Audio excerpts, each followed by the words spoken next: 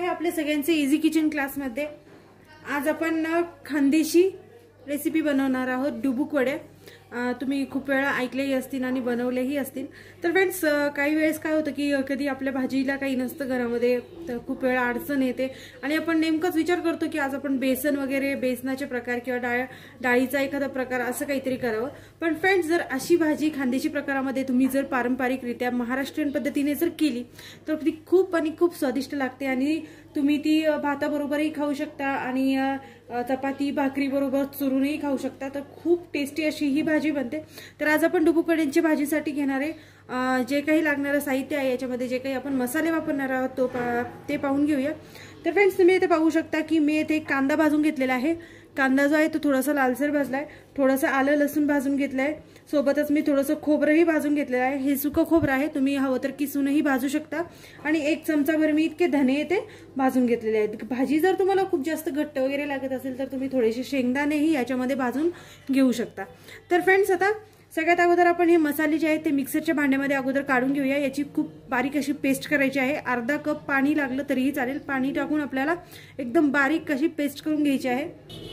तेव्हा फ्रेंड्स, अशा प्रकारे आपण खोबरं आणि कांद्याची जी आहे ती पेस्ट करून घेतलेली आहे। तुम्ही हवं तर ही आपल्याला रेडीमेड सुद्धा भेटून जाते। तर फ्रेंड्स, इथे एका कढईमध्ये मी 1 मोठा चमचा तेल टाकून घेतलेला आहे आणि याच्यामध्ये आता आपण थोडंसं अर्धा चमचे इतकी जिरे टाकून घेऊया आणि अर्धा चमचे मोहरी टाकून घेऊया। त्यानंतर आपल्याला याच्यामध्ये हिंग टाकायचं आहे। हिंग जे आहे ते आपण चिमूटभर हिंग टाकून घेऊया। गॅसची फ्लेमला अगदी लो ठेवायचं आहे।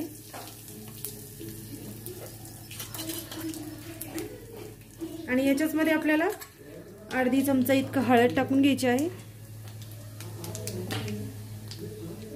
लाल तिखट तुम्ही चवीप्रमाणे टाकू शकता। तर येथे मी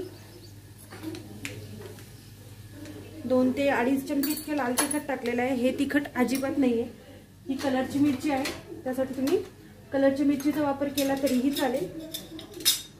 आणि आता हा जो मसाला आहे आपला वाटून घेतलेला तो आपण याच्यामध्ये टाकून घेऊया।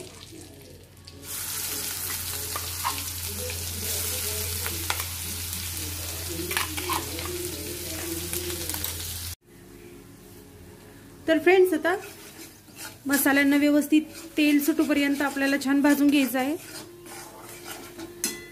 तर याच्यामध्ये मी अर्धा चमचा इतका धने पावडरही टाकते आहे। अगोदर धने टाकलेले होते आपण, खूप जास्त वापरायचे नाही। आणि सोबतच मी याच्यामध्ये 2 चमचे इतका गरम मसाला टाकते आहे। गरम मसाला जो आहे तो आपला घरचाही असू शकतो किंवा तुम्ही बाहेरूनही गरम मसाला घेऊ शकता।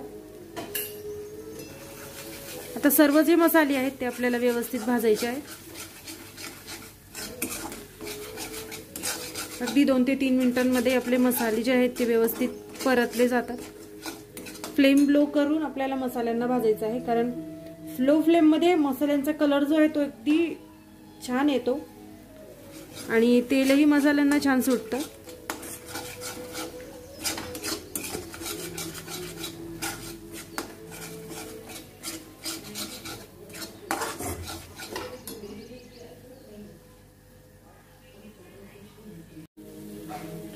तर पहा फ्रेंड्स, कमी आचेवर आपण भाजला मसाला की व्यवस्थित तेल सुटलं जातं सगळीकडून आणि मसालेही कोरडे होतात आणि भाजीला जी आपली तरी जी असते ती व्यवस्थित येते। तर मसाले जे आहे आपण आता भाजून घेतलेले आहेत बऱ्यापैकी।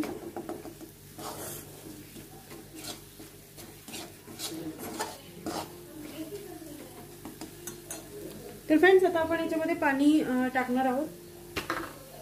तर जितकी पण भाजी तुम्हाला घट्ट पातळ हवी असते त्या हिशोबाने तुम्ही याच्यामध्ये पाणी टाकू शकता। आता मी याच्यामध्ये 3 ते 4 कप पाणी टाकणार आहे।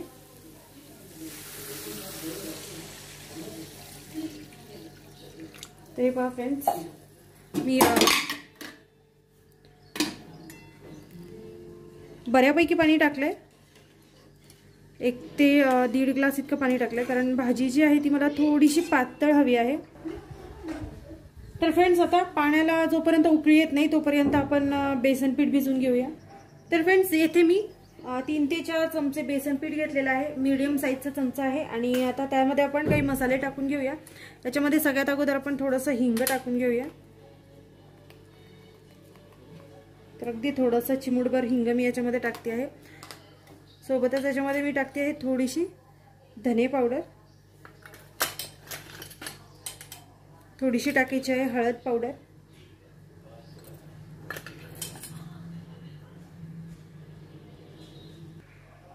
थोडंसं लाल तिखट टाकायचं आहे,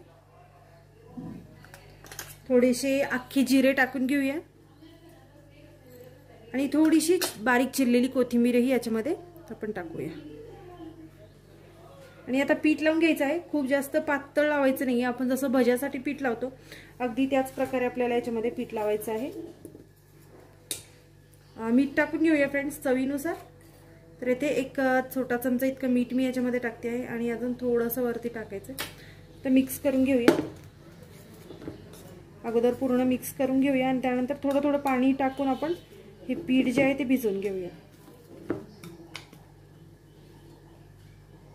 तर अगदी थोडं थोडं पाणी टाकून भिजवायचं आहे.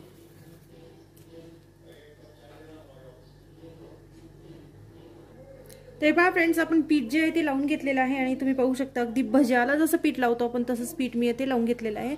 तर फ्रेंड्स आता आपण हे कढईमध्ये सोडून घेऊया. तर फ्रेंड्स पाण्यालाही छान उकळी आलेली आहे. आता आपण हे जे बेसन पीठ आहे अगदी भज्यांप्रमाणे टाकून घ्यायचं आहे. छोटे छोटेसे गोळे जे आहेत आपल्याला टाकायचे आहेत, खूप जास्त मोठे टाकायचे नाहीये. गॅस एक मीडियम मध्ये ठेवायचा आहे, खूप जास्त बारीक ठेवायचं नाहीये. उकळी आली पाहिजे पाण्याला, अशा प्रकारे गॅस ठेवायचा आहे. याचे भजे जे आहेत ते आपण अगदी छोटे छोटे टाकून घेऊया.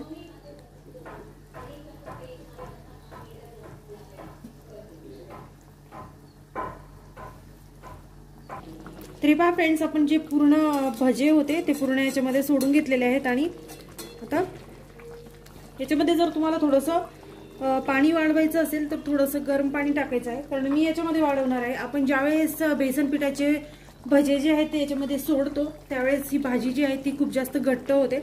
तर आपल्याला जर थोडीशी चुरून वगैरे खायची असेल तर भाजी थोडीशी पातळ खूप छान लागते. तर फ्रेंड्स त्यासाठी मी इथे थोडंसं पाणी गरम करायला ठेवलेलं आहे. थंड पाणी अजिबात टाकायचं नाही, कारण काय होतं थंड पाण्याने भाजी जी आहे ती व्यवस्थित कलरही येत नाही आणि टेस्टही लागत नाही. मसाले जे आहेत ते थोडेसे कच्चे असे लागतात. तर थोडंसं पाणी गरम करायचं आहे आणि त्यानंतर याच्यामध्ये पाणी वाढवायचं आहे. तर आता इथे मी थोडंसं कोमट करायला ठेवलंय पाणी. तर फ्रेंड्स आता अजून थोडंसं पाणी मी इथे गरम पाणी टाकते आहे आणि थोडीशी भाजी जी आहे आपण पातळ करून घेऊया.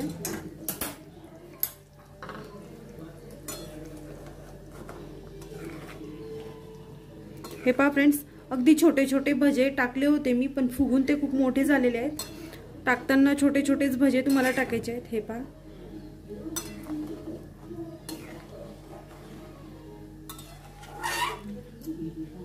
आणि आता भाजी जी आहे थोडीशी टेस्ट करून आपल्याला मीठ टाकून घ्यायचं आहे. तर मी इथे थोडंसं हाताच्या अंदाजाने मीठ टाकते आहे. मला खूप जास्त वेळा चमच्याचा अंदाज समजत नाही, तर मी हाताच्याच अंदाजाने ते मीठ टाकलेलं आहे. आणि आता आपण एक साधारणतः 5 ते 7 मिनिटं भाजी जी आहे ती व्यवस्थित झाकून शिजून घेणार आहोत.